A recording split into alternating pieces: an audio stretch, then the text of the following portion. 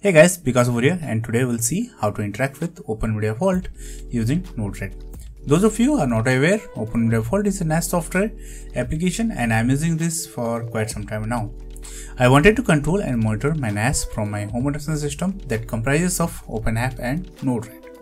I was looking for an interface that I can use to interact from either nodered or OpenApp, and I found that OpenMedia Vault supports RCP. So RPC allows programs on different systems to communicate and invoke procedures remotely.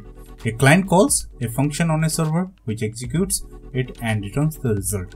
RPC uses various protocols and transports like TCP/IP or HTTP. The client invokes a remote procedure by calling a method on the stub, packaging the request and sending it to the server. The server receives the request, executes the procedure and sends the result back to the client. RPC simplifies remote communication by abstracting network complexities and enabling seamless procedure invocations across systems. So being said that, let's get started guys.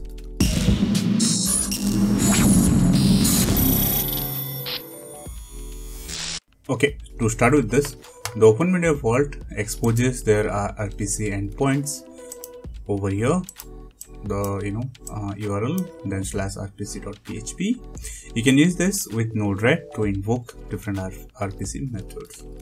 Okay, so if you want to know more about what are different methods available, you can get into this repository of OpenMedia Vault and you'll get list of different methods or procedures that can be invoked over RPC.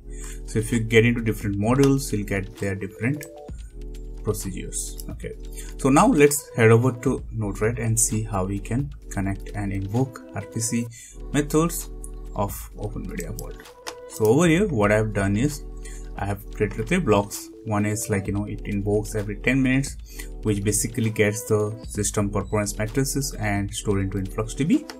Another is I have exposed couple of APIs so that I can use them and control my OMV from my home automation system like OpenApp, or I can also use it directly from nodered. So one is it exposes the shutdown API and another one is the reboot API.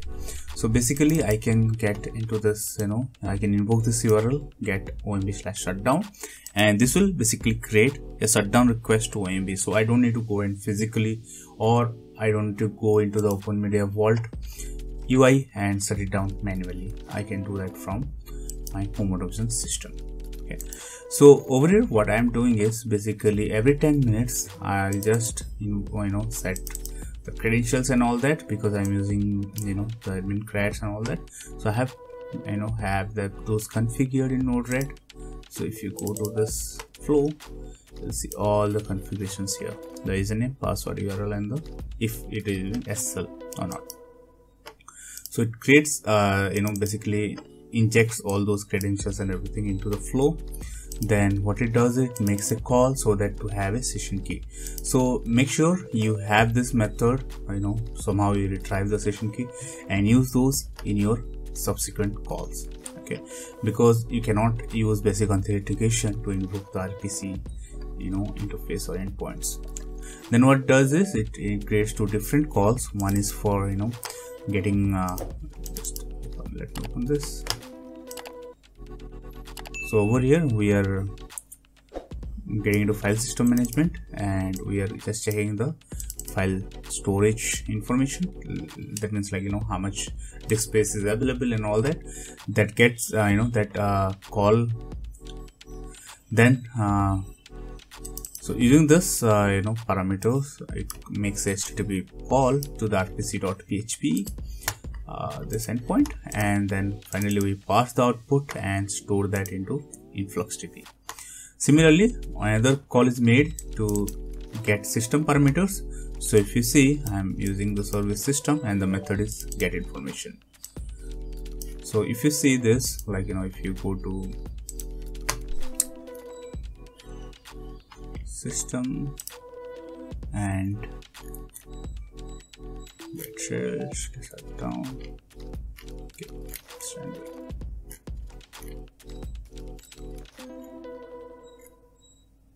Yeah, get information. So you can pretty much see what are the different parameters basically exposed using this method and all that, and what are the different methods available in the system service. So like that you can also explore other services as well, but for time being I have used the file management and the system services. For shutdown also I have used system services. So if you see this, yeah, system, and the method is reboot. You can pass in parameters if required, otherwise you can also leave params as empty. So let's go to InfluxDB and see how data is getting stored. So if I go to this dashboard, then I have a separate this bucket for omv, and if I query, you can see because just now I started my vault, you can also see a couple of data points. Okay, now let's see if available. Yep. So these are all the disk drive informations. Similarly, you can also say like in percentage if you want, and all that information here. Some values are null yet. So you can use all these data points to create charts and all that for your home automation system or whatever you need actually. And after that we have this couple of APIs, which are basically some get calls that you can make to nodered, and it will invoke the flow which will either shut down or reboot the OpenMedia Vault. So that's all with this, guys. I hope you have enjoyed this. If so, hit the thumbs up button and make sure to subscribe to our channel for videos like this. See you next time in our next video. Till then, goodbye.